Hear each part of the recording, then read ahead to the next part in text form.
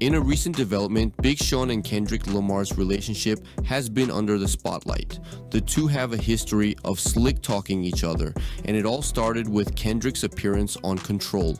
This was the spark that ignited a series of exchanges between the two artists, setting the tone for their relationship in the years to come. And adding fuel to the fire, an alternative verse of Kendrick's track Element leaked. In this version, Kendrick names Big Sean, intensifying the tension between them.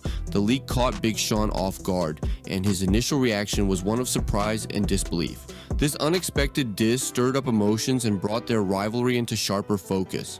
Hold on. So this is me, and then this is him. What up, champ? You know, yes, we're in great grievance. That's real. Wrongly. So in a sense, I don't want to say it. He apologized in a sense for going that far, you know, and for that shit coming out, right? Yeah.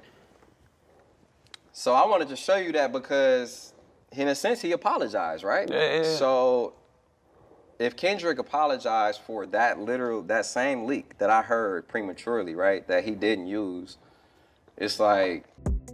But in a surprising turn of events, Kendrick extended an olive branch.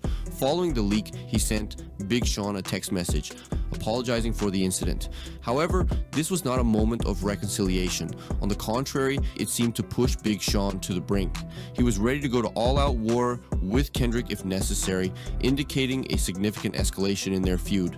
As we conclude this short segment, we invite you, our viewers, to share your thoughts on this ongoing saga between Big Sean and Kendrick Lamar.